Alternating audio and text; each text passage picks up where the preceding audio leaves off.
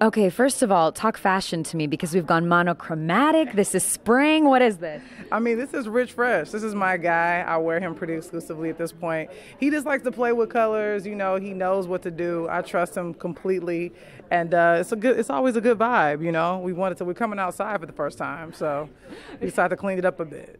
I was going to ask, how does it feel to be on a red carpet at an awards show and get to know how you're going to look and get dressed up? I mean, it's like weird.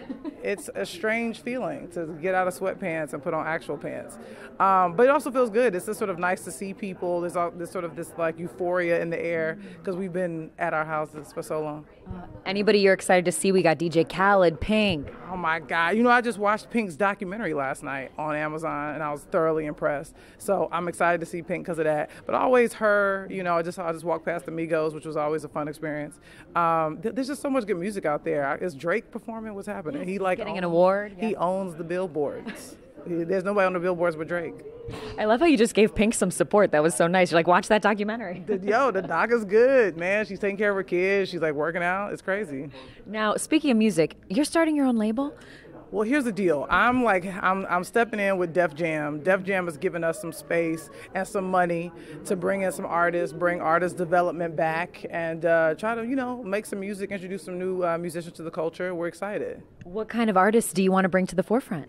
You know, folks that will be around for a long time. I think that to me is what's exciting. Like, I've been able to follow, you know, some careers. Like, I remember when Erykah Badu first dropped. I remember watching Brandy's first music video. You know what I mean? I remember hearing Whitney Houston's song on the radio, Greatest Love of All, and then I got to literally watch their careers like flourish. And so my hope is to introduce some new artists that become, you know, classic. Can you tease for us anybody who you've signed? I can't, but there is someone that we've signed, and you know, she's amazing. She's out of Atlanta. She's R&B. She's dope. Stay tuned. Okay, so tonight are you like, hey, you need to collab with my girl, like working for her? You know what? They're gonna want to collab. I'm not gonna have to go follow them. They're gonna be calling me. They're gonna be like, yo, Lena, how do I get a feature? I'm gonna be like, look, we'll talk about it, okay? Give us a discount. We'll see what happens. Make a deal. Now the Chai. What can you tell us about what we can expect next? Yo, the Shy this season is just like a whole new level. You know, we got a whole new producing director. Her name is Ganja. We got Candy Burris is back. We got Luke James is in the building. Lala Anthony is here. It's just a phenomenal season. I think it looks amazing. We've been hearing from people because we dropped the episode early, and folks have been happy, man. You know, because folks are very vocal if they do not like something, okay? But they've been really vocal about how much they've enjoyed the first episode of the Shy. So hopefully they feel that way about the whole season. It's going to be a wild ride. They are vocal. They're vocal, man. How do you handle the vocals? You know, I usually don't say anything back because they always going to win. But I just try to, you know, keep making art, keep putting stuff out, and hopefully they just keep tuning in.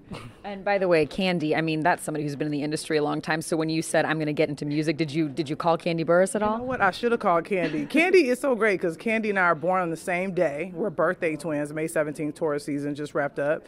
But, you know, I have so much to learn from her. She's been in the game for a long time. She's a businesswoman. She does not play. And she's just fun to be around. But, like, honestly, I should ask her some questions. I'm going to set a Zoom, you know, for this week. Stay tuned, Candy. Talk to me.